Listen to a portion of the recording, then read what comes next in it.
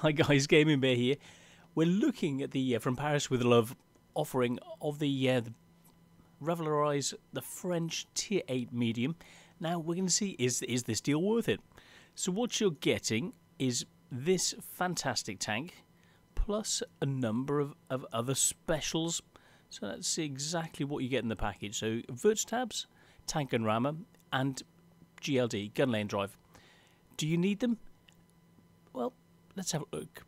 Plus you get 900 gold, all for £23.42 or else €29.99, discounted by 26%, which is nice. So let's have a look. Is the vehicle actually worth it? So let's get in and compare it to the Centurion, which everybody knows is a pretty neat tier 8. So you've got to look at how it rock and rolls or doesn't. So see all this red? It's not good. It's really not good at all. But the only good thing is this DPM. DPM 1906, and that's without the gun lane drive and the enhanced 10% of extra firing you get with the gun rammer to put this up to 2,100-ish damage, which is very nice. DPM, the alpha, is 390. Now this is where you're finding the positives of the vehicle.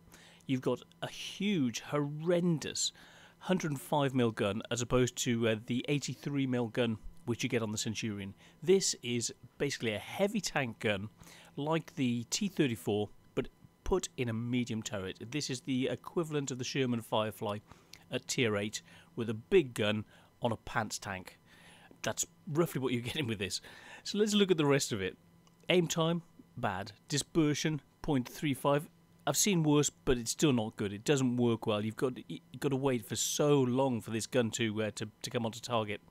On the move, it's more accurate than Centurion, which is you need it. You really need it. The shell velocity, this is horrendously good. Yeah, 1,460 meters per second, as opposed to just over 1,020 is pretty good for the Centurion, but 1,460, you fire, it's there. You know, wow. Let's have a look. Okay, moving on. Shell costs actually better, and you get more bang for your buck. So this is going to be—it's a real money maker if you're running it. Top speed, identical. So that's why one of the reasons I compared these two. Reversing 16, not so good going backwards. Power to weight 13.25 compared to 16.8, so they're roughly in the same ballpark, but the Centurion's better. This is So let's look at the terrain resistance. Terrain resistance is identical, apart from on soft terrain. Don't take it on soft terrain.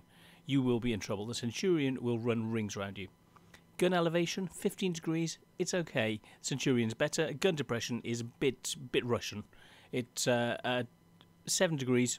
Not so hot. It's not good at working ridge lines like you would hope. So you've got to poke too much, show too much of your tank, which we'll have a look at in a minute with the armor profile. Gun traverse, not good. Basically, it's a big gun on a little tank, and it takes a while to rotate. Traversing the turret itself. Now this actually comes pretty good. 43.8 degrees, nice. Armor. Pants, absolutely pants. The hull 50, 38, 38. You're getting a Sherman with a big gun on top. That's it. That's all you're getting.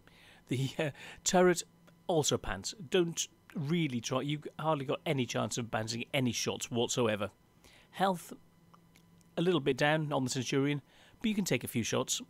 Engine and the regenerating the health things is worse. The Centurion is tougher, and when you have to say that with all the ammo racks in the Centurion, well, the health, this is actually quite nice. The tracks and ammo rack are very, very good in comparison. Well, 240 that extra 20 and the extra 40 for the tracks allow you to get out of trouble, allow you to repair, allow you to not actually have the tracks fully blown off and potentially get away. So this is a big plus because you've got no armor. You need to make that one single shot count and then get the heck out of dodge. Yeah. View range 390 meters, which is okay. View range, radio range, I mean, 750, which is adequate, you know? And chance of fire, you are going to get hit. 15%, it's better. The Centurion goes up like a Roman candle. This, no. So now let's look at the 3D model. Big gun, little tank, that's it. Little tank, no armour. If you're being fired at by yourself, you've got some areas where you can get a lucky bounce. Yeah, right. You saw 190 mil somewhere, but don't count. Don't count on any bounces whatsoever. Imagine that your tank is made out of paper, and with a big gun, and a not so good engine, and that's what you get with this. So let's get back and have a look at the deal on this this tank. So is it really worth it? So for the vert stabs, the tank and ram enhanced GLD plus 900 gold for 23.42. I would say if you're running a French medium crew, you've got better things you can spend your money on. Sadly, it's not a great tank. It can be fun to play, but I've only managed to get a 47% win rate with it. No one fears it, and that's part of the thing. A tier 8 with a big gun, you want people to fear it.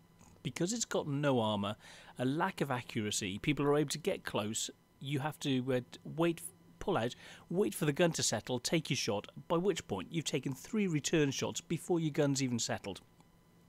It's not a great tank, it really isn't. But if you're a collector, this is quite a good price. So for a collector, I would say go for it. And if you want something unique and you want to run something like a T-34 without the armour, but then if you want a T-34, go for the armour. Get the T-34. Yeah, it's a no-brainer. Sadly, it doesn't quite hit the mark, literally, in many ways. So the deal, is it worth it? Sadly, for me, I don't think so. It's just not the tank. The deal is good, but the tank isn't. So yeah, the tank itself needs a buff. It's not good enough. The aiming it doesn't quite give it. There are better tanks on offer. So sadly for me, unless you're a collector, it's a no-brainer. It's just a no. So sadly, poor little thing. Bye bye. So here we go. And it's got a stupid name. Revelarize.